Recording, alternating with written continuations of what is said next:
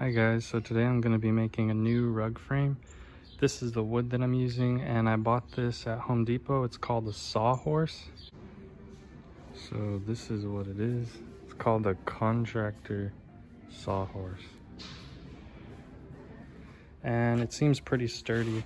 So this is probably a lot better than having it on the ground. So we're gonna test it out. I will have the dimensions of what I cut this wood as. But a quick tip, you could get the wood cut at Home Depot. Just tell them the lengths you want to cut and they'll do it for free. Alrighty, so this is my old frame. As you can see, I was working on the ground. I would just have like a rug right here and leaning this against the wall for the most part. But after putting this frame on top of here, I'm gonna go ahead and go with the same lengths. And this is 40 inches on the sides and 43 inches on the top and bottom, which makes a perfect square. And yeah, I'm gonna do that right here.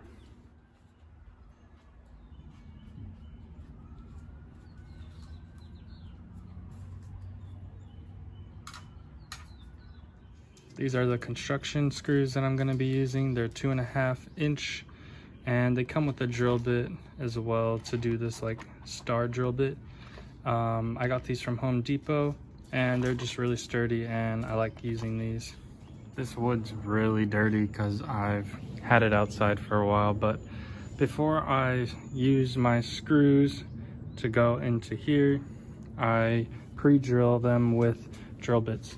And I do this because if you just do it with the screws, sometimes you'll get like a warp and it'll end up being like spaced out like this with the screw in it. So it helps to pre-drill it with a drill bit first, that way it goes in really snug.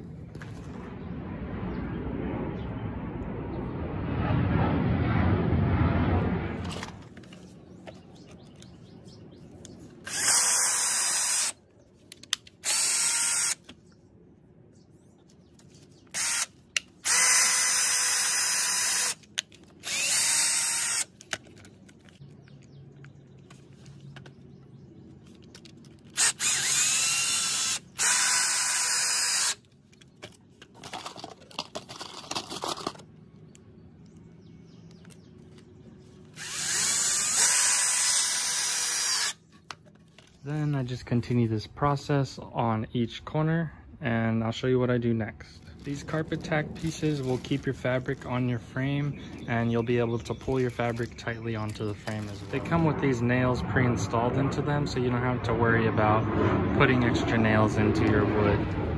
These nails are what's going to keep your fabric from staying on your frame. Another quick tip is make sure that your nails are facing the outside way. That way, when your fabric is on here, it doesn't slip off. Have it pointing outward. First off though, I'm gonna figure out where I want to cut this.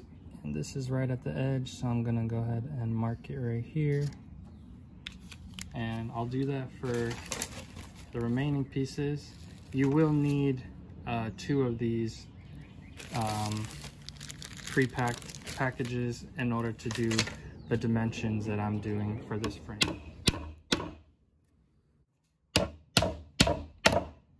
Alright, so something I did that isn't that necessary to do, but you could probably do the same thing, is I had some scrap wood left over, so I put it against both of these sides, and you could use it like as a shelf or something. I'm not sure if you put a wider piece of wood, but I'm just probably gonna put sandbags or something to weigh it down a little bit more, because sometimes when you're pushing against the rug frame, it will tilt, and I don't know if this setup is gonna do that as well, but if it does, I'll probably just add stuff right here to weigh it down.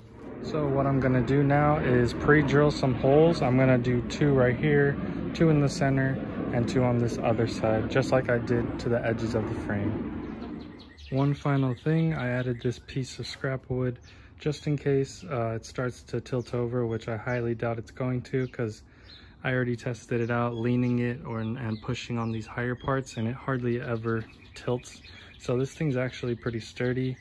If it does tilt, I'll just put my foot on this little piece right here and it'll be completely fine.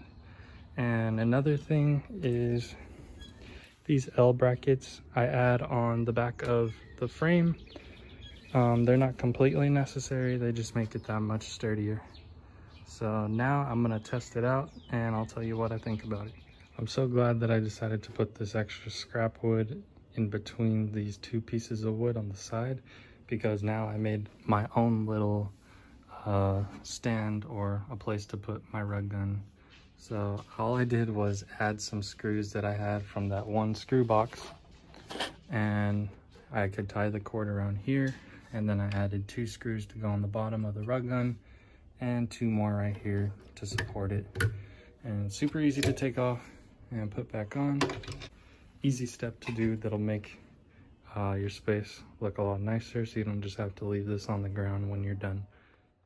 After finishing this new frame, I'm really happy how it turned out, and it's pretty nice being able to stand while making rugs now.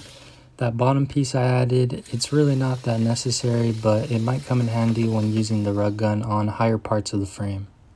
Thank you guys so much for watching. If you liked the video, please give me a thumbs up and subscribe if you haven't. I also sell all the materials you need to get started making your own rugs, like this rug gun right here and the fabric that's on the frame. Thank you guys so much again, and I'll see you next time. Okay, bye.